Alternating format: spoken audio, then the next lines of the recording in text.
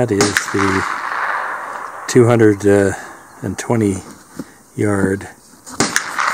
That's 1.5 inches with the 150 AccuBonds out of my Forbes 24B.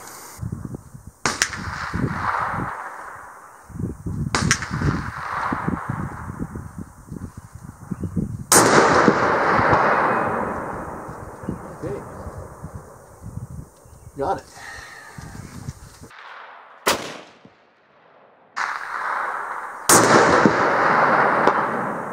Hit. Okay, the gun is ready. The body's getting ready. I'm back on a weight loss program. I'm going to try to lose 20 more pounds before sheep season. This gun is pretty ready to go. I went back to the Leupold. This is a 3i 2.5 to 8 with the Boone and Crockett reticle. I had a video up about the Vortex Razor. Truth to tell, I got a spot in it. So great dealer, Prophet River. They're sending me a replacement and I'm sending that one back. So hopefully that was just 1 in a million. This ballistic reticle is the Boone and Crockett, working right out to at least 430, 420, I think that is.